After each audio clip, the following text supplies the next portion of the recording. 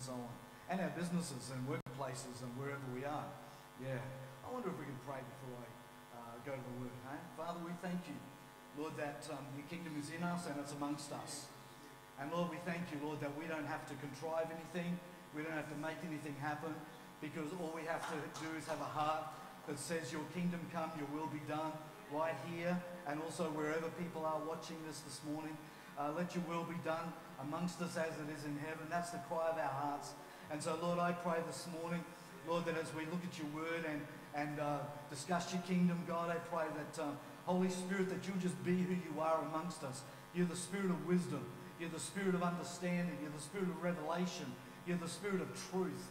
And I pray that we will only hear the truth you want us to hear direct from heaven. I pray that you'll give us insight and understanding. Let revelation flow in all of our hearts and minds, everyone who's hearing this morning. And we just commit this time to you now in Jesus' name. Amen. Amen. Siriana mentioned Matthew 13:52, which is actually our main verse for School of the Kingdom. And it's very powerful because, we have good foundations in the Word of God and good foundations in the ways of God, the things of God. But, every season God's got something new for us. And we can't go into a new season with old mindsets. Can't go into a new season just doing the same things we've always done. You know the definition of insanity, don't you?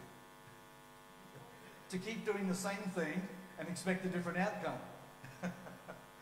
Apparently that's the definition of insanity, because it's impossible to get a different outcome if we don't change some things. And God's got a different thing he wants to do in the earth, but that means that he's about showing us some new things so we can adjust and so we can really continue to partner with him and go forward the way he's asking us to produce different outcomes to the past, because it's a new season. Amen. I wonder if we could go to Matthew 6 and Matthew chapter 6. And probably the best known verse in this chapter is verse 33, where Jesus said, seek first the kingdom of God and his righteousness. So first is proton, which means seek above everything else. So above all else in life, seek his kingdom. In other words, it's got to be the number one priority. And then righteousness actually means God's right order, right according to God. So righteousness is not only purity from sin. Righteousness is a way bigger thing than that, because yes, we must live a life pure of sin, but God's right order is not only about in our hearts, but it's also about how we think, and therefore how our lives are, because as a man thinks in his heart, so is he. And so then, if we're saved and going to heaven, but we still think like the world, well then we're not going to produce the kind of outcomes that we could in God, because our lives are dictated by how we think. Yeah? Everything about our life flows out of how we think.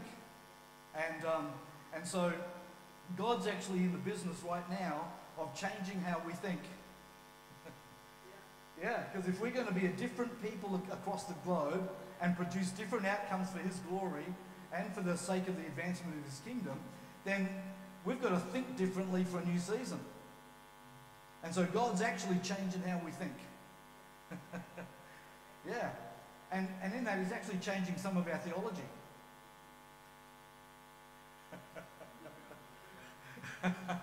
I just let that one hang in the air for a bit. But it's true. I remember back in the 70s that, there was a real move of the Spirit with praise and worship, And I've got to say, it's been a long time since I was in a meeting where this lady led worship. It was wonderful. All right. But I was in a Pentecostal church, but the most expressive we were in worship was we clapped, as we sang. That was it, And we considered ourselves liberated. Right? Because there were so many churches that didn't clap. And we didn't just have an organ, we had some other instruments, And we had this young guy who was younger than me at the time, and still is. He used to play his electric guitar with a fuzz box, Well, they don't have fuzz boxes anymore, that was a 70s thing. But, this horrified the people in our church, But then there was this church down the road that got a revelation that what it says in the Old Testament about worship, that we should dance and jump and, shout and all these things, that this is what God wanted to do. Anyway, we had a guest preacher one Sunday night in the church that I was in. I was only a teenager, and this particular preacher was known to this other church down the road, so they all came and joined us for this Sunday night service. So during the worship, they're all yahooing and, having a good time. They're dancing and shouting and clapping, and our church is there like this, Yeah. Well, there was some interesting stuff said after that. How dare they bring their stuff into our church, and how dare they conduct themselves with such a lack of decorum in the house of God. And but God had to change our mindsets. Come on, are you getting this morning? He had to change how we thought, because His word is limitless because He's limitless. His kingdom is limitless because He's limitless. Yeah? And we can never stop anywhere on the journey, no matter how great the season is. Yeah? I mean, think about the disciples who were with Jesus on Mount Transfiguration. I'm not surprised they wanted to build houses there. Who wouldn't want to do that? Hey, let's stay here. Let's not go back to that other thing, And Jesus said, well, actually, if we go back there, we can go beyond what's happening here. Yeah? And so, again, Jesus was challenging the way they thought, because they thought, hey, this is it. Well, there's nothing that's actually it, because there's always more in God. Always. And that's the exciting part about His kingdom, If it's just about the church as we know it, the organised church, then we can stop anywhere we like, I guess, And many groups have, true, But if it's about His kingdom, then it's always unfolding, because there's always more in God. That's exciting, hey? So when Jesus said, seek first, seek above everything else, His kingdom and His right order of things, which starts with a reordering of our thinking, I believe, He was actually bringing to a fine point what He'd been saying, previously.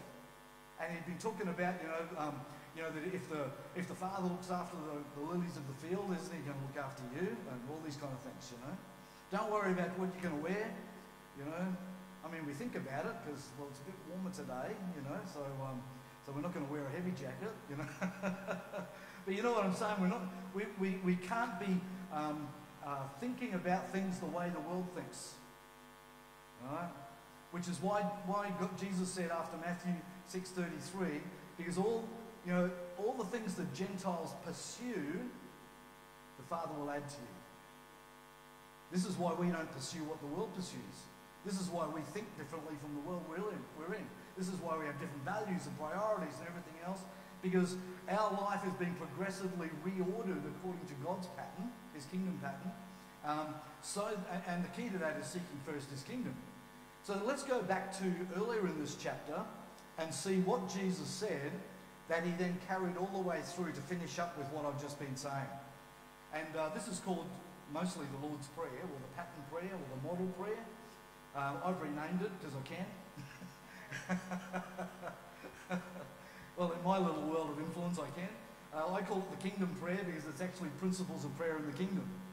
I don't believe it was ever supposed to be just memorized and recited. I just don't believe that at all. Because Jesus is teaching principles of prayer.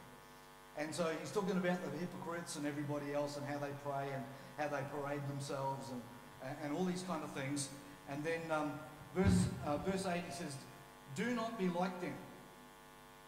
For your Father knows the things you have need of before you ask Him.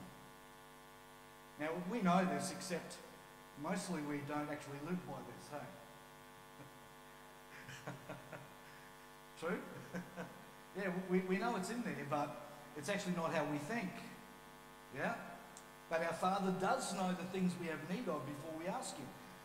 Therefore, in this manner pray. So on the basis of that we're not going to be hypocrites, and we're not going to parade ourselves in prayer and in the things of God. We're going to walk lowly, and we're going to walk humbly, and we're going to trust God, trust the Father, that He knows what we need and He's going to provide, right? On the basis of all of this, then here's some principles of prayer, Jesus is saying. And the interesting thing is that this group of verses here are bookended by the kingdom. It starts with the kingdom and finishes with the kingdom. So guess what? these principles of prayer are all about the kingdom and a kingdom perspective on the things of life. All right? So firstly, our Father in heaven. Well, guess what? He's our Father. Which makes us his sons. And we know we have the right to be his sons. You know, John 1:12 and 13. If we've believed on him and received him, we have the right to become sons of God. All right? And so this is our right, it's our privilege. And so because we're sons, we then come to our Father. And why do we do that? Because sons know their father's going to take care of them. This is intrinsic to the relationship. You know? There's something badly wrong in a father-son relationship if a son can't trust the father to take care of him. True? And of course our Father, our Heavenly Father, is so far greater than any human father. No matter how good a father a human is, you know, our Heavenly Father is greater. He's perfection when it comes to fathering and fatherhood. And so we are his sons. He's given us the privilege, the right to be his sons. Therefore we approach him as sons to a father. And this is important because the Father bestowed the kingdom on his son Jesus. And what did Jesus do? Jesus bestowed the kingdom on his spiritual sons, the disciples. It says that in Luke 22. As the Father has bestowed the kingdom on me, I bestow the kingdom on you, he said. Amazing, hey? Because this is what fathers do. They give good gifts to their children. Sometimes the good gift is a kick up the backside. Because that's good in the long term. But you know what I'm saying this morning, hey?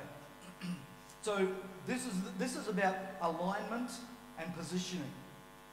So that prayer in the kingdom is not about being in panic mode, you know, and saying, God, if you don't come through, my whole world's going to fall apart. That's not what sons do. Sons have a confidence that their father's got it all in hand. Yeah? So this is the starting point for prayer in the kingdom. Is this confidence in our Father because we're his sons and because we know who he is. Isn't that awesome? Okay, the next line, hallowed be your name. Well, this isn't just a nice statement or something. And by the way, when the Bible says, in the name of, it doesn't just mean we're invoking some magical thing, you know. Because people have argued, theologians have argued, is it in the name of Jesus or is it in the name of the Father, Son and the Holy Spirit and all of this kind of stuff. I want to tell you, it doesn't matter which name of God we use. It doesn't matter how many of them we use. The principle is not, using a particular name. Because in Jewish culture, which obviously the Bible was written in, and the New Testament was written out of that foundation, the whole concept of the name is about the identity of the person and the authority of the person. So when we honour his name, we honour who he is and we honour the fact that he's got all authority. No one else has greater authority. And so even to say that we honour his name, which is what hallowed means, to honour his name means we're actually, again, aligning and positioning ourselves in the context of who he is to us and the authority he has, which he gives us. Jesus said in Matthew 28, all authority has been given to me, go therefore. And this is the principle here, that to honour his name is actually about, aligning with who he is and positioning ourselves in relationship to the authority he has and that he's given us. And this makes prayer powerful because all of a sudden we've got something here that's tangible and we know is going to produce outcomes. Because authority produces outcomes. Yeah. All right? So then, your kingdom come. Whose kingdom? Well, the Father's kingdom. Yeah. And of course, he bestowed it on Jesus, who is the King. Jesus' kingdom. And our desire, our heart's cry, has got to be, we want to see your kingdom come more and more in its fullness. Now, when you start talking about kingdom, firstly, there's going to be some people who think you're JWs. When we called our church Kingdom Life Church, we had people saying, well, won't the JWs kind of think we're part of them? Or won't people think it's a Kingdom Hall or something? Well, no, we're not talking about that kind of kingdom. We're talking about a kingdom that's not from here. It's a kingdom from heaven. It's a spiritual kingdom. Yeah? But you know, also there are people who think the kingdom has come and that's it. And then there's people who think the kingdom has not come. One day it's going to come. It's true, right? But the thing about God is that He has a starting point, and then things unfold until there's eventually an end point. And this is what His kingdom is like. Jesus brought the kingdom. And we were talking about this in School of the Kingdom on Wednesday night. It's so clear when we get into the original language in the New Testament that Jesus brought His kingdom. The kingdom of heaven, He brought it to earth. And so the kingdom has come. But then the kingdom one day will come in all its fullness, in all its glory. And in the meantime, His kingdom keeps coming more and more of its fullness. And so our cry and our position has got to be that we want to see His kingdom more and more fulfilling its purposes in our lives, and more its purposes fulfilled through our lives. Yeah? So that His kingdom is continually being expanded or increased in the earth. This is the whole point. And so when we say your kingdom come, we're actually aligning ourselves with the Father's will, that His kingdom more and more invades every part of our lives and every part of the planet. Yeah. Because in Isaiah 9:7, it says, of the increase of His government and peace there'll be no end. So this is not just an eternal kingdom. This is a always increasing or always advancing kingdom. This is why we're to pray, your kingdom come. That it will continually increase and advance through our connection with heaven and what we download from heaven and what God does in us and what God does through us. Is that good? Then your will be done. Well, here's the thing. Where the kingdom is, there's the king. Because you can't have a king without a kingdom, and you can't have a kingdom without a king. I was saying on Wednesday night, there is no such thing as a king in exile. Because if a king's in exile, he's not a king anymore. He doesn't have a kingdom. Someone else has got it. So here's the deal. The king is not here in the flesh, but He sent His governor, the Holy Spirit, to represent Him. So He's still the king of the kingdom on earth. Just like the monarch in Britain isn't here in the flesh, but we have a Governor General who's their appointee. And so this is still part of the British Commonwealth, part of the under the monarchy, So your will be done. The thing about a kingdom is that in a kingdom, the king's will is done. Now, if you've ever watched movies from centuries ago, particularly to do with Britain and other kingdoms, if the king's will's not done, there's some severe consequences. There can be, the worst consequence is off with your head. Or you'd be locked up in the tower or in the dungeon for however long, There can be all kinds of consequences if the king's will is not done. Right? So the principle, I'm not wanting to talk about consequences, I'm wanting to talk about the principle of how that these two things go together. That in a king and a kingdom must have a king, but then in a kingdom, the king's will is done. Because that's just how it is. Yeah. And so when we pray, your will be done, we're actually again aligning ourselves properly, positioning ourselves accurately with regard to the King of the kingdom. It's cool, hey? And so this whole pattern of prayer here and all these principles of prayer, they begin with all about the kingdom. The Father who gave the kingdom to the Son, the identity and authority of those who are over us in this kingdom, the fact that His kingdom keeps on coming more and more in its fullness, keeps on rolling out, and that His will is being done, wherever He is king, And then it says on earth as it is in heaven. Well, I get more specific than that when I pray. I want it to be done right here, right now, as it is in heaven. Because on earth can be anywhere, hey? Yeah. But we have networks, here in Australia and in other nations and whatever. And this is how I pray, God, let your will be done, in so-and-so's ministry, in such and such a city or whatever, as it is in heaven. Because this is God's plan, that whatever he's determining in heaven, we should actually see out working here on earth. Yeah? And this is why the Holy Spirit is so important as the governor of the kingdom, because he's the one who actually lets us know what is being transacted in heaven so that we can get into line here on earth. So we can actually outwalk the stuff that heaven's determining on the earth for our lives. Amazing, hey? All right? So this is the introduction to this prayer, all about the kingdom. And then if we go to the end, he says, for yours is the kingdom, right? It's not ours.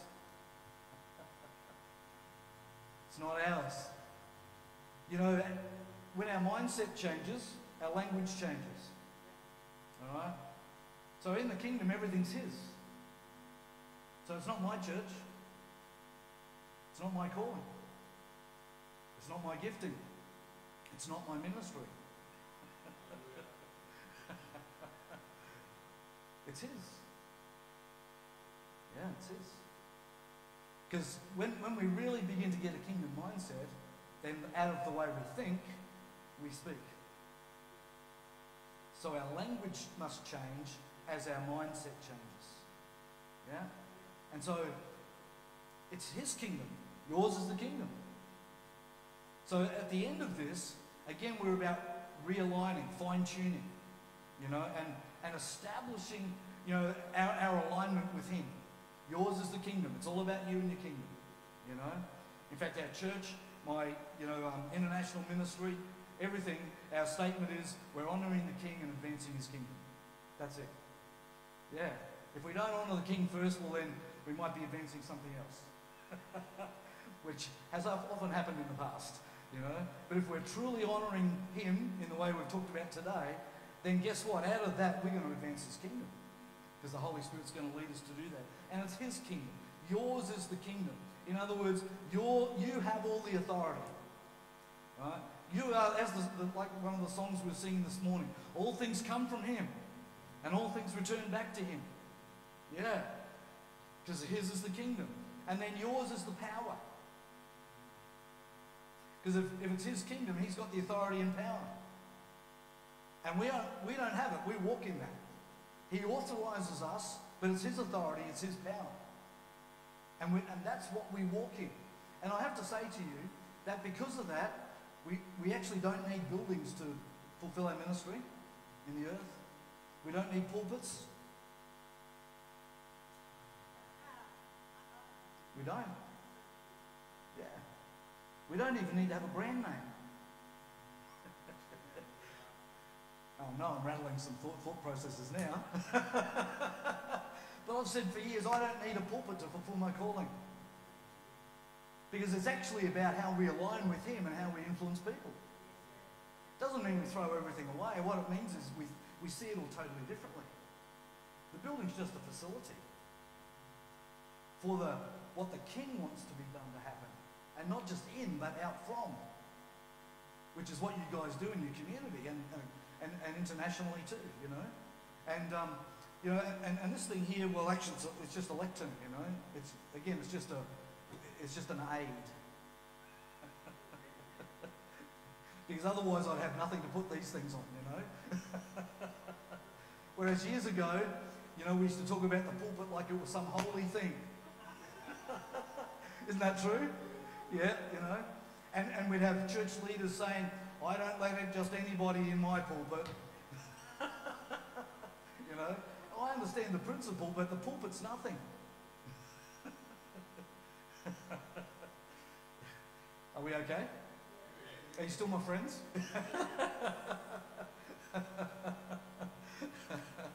You see, the power of God's in us because the kingdom's in us. It's not in our building, it's not in our structures, it's not in our furniture. You know what I'm saying, hey? And I'm not trying to put anything down or anyone down. Please don't get me wrong here.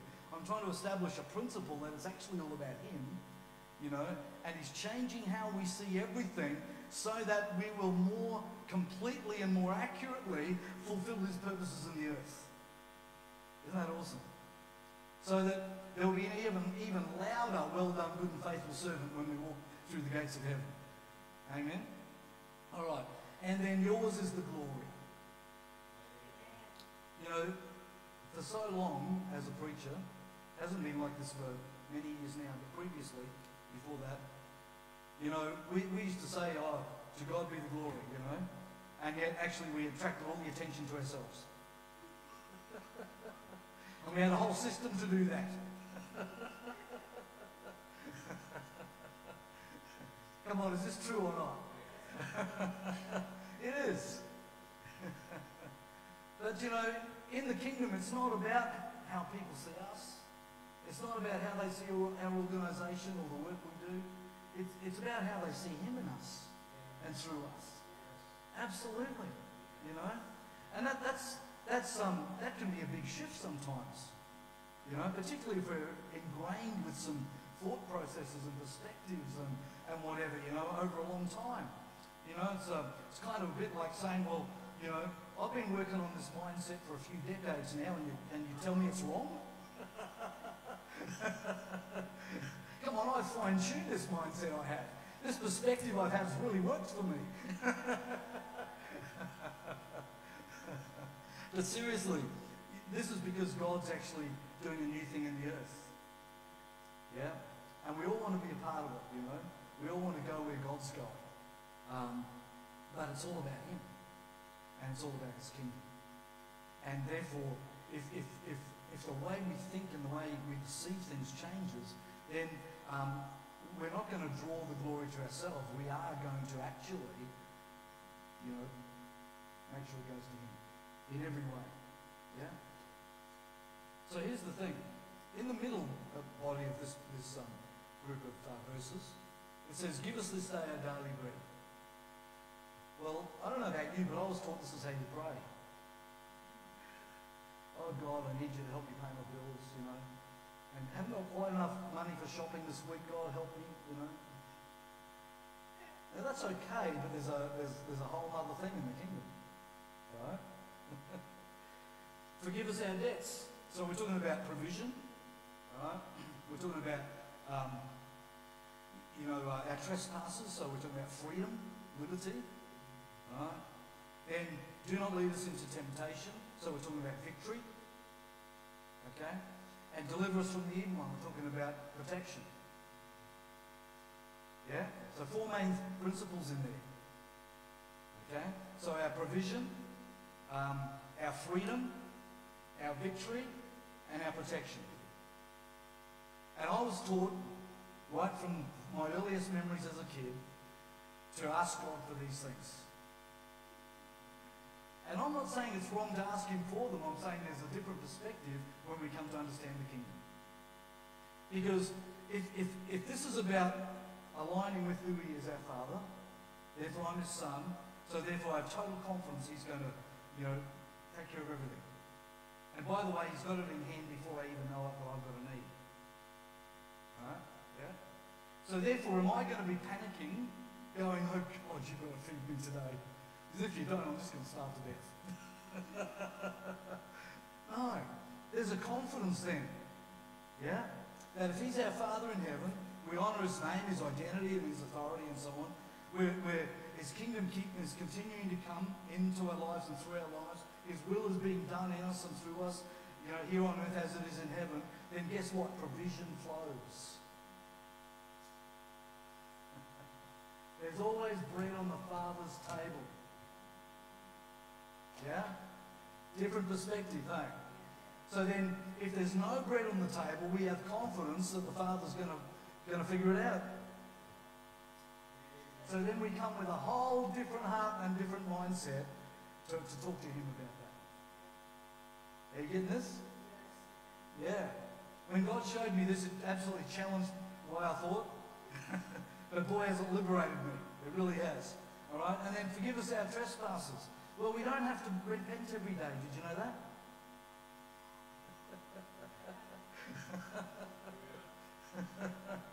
You see, repentance is not just, oh, I've blown it again, God, I'm sorry, help me to be stronger tomorrow. In the kingdom, it's a whole different thing. Yeah, we're forgiven.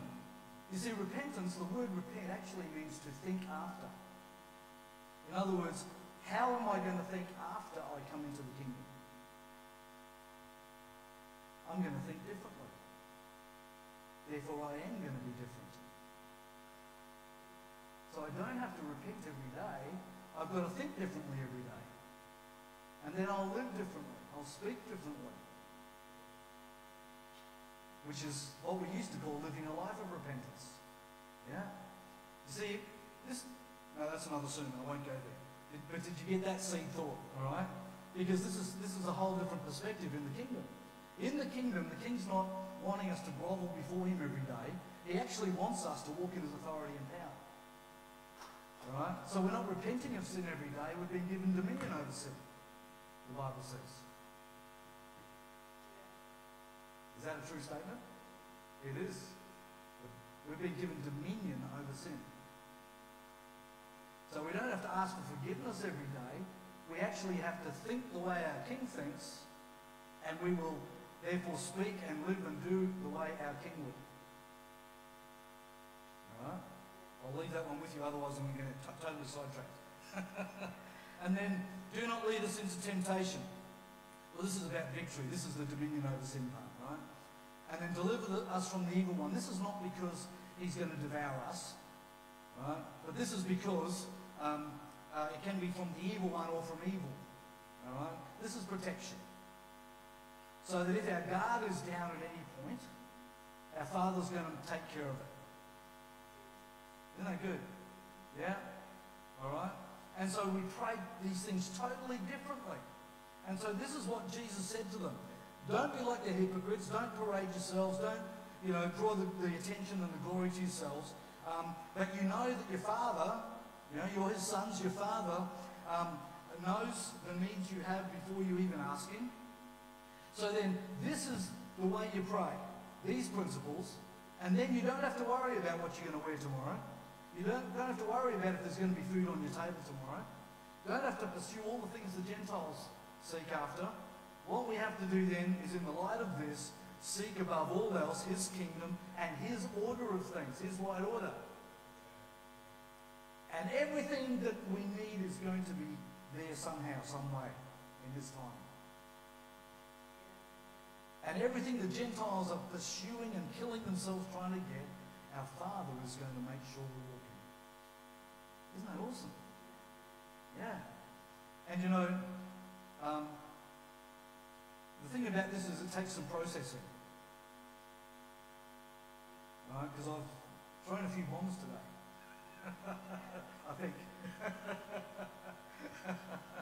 But, I want to pray now, and I want to pray that the Holy Spirit will actually cause the seeds of his word to be built deep into our lives, that they'll take root deep into our hearts.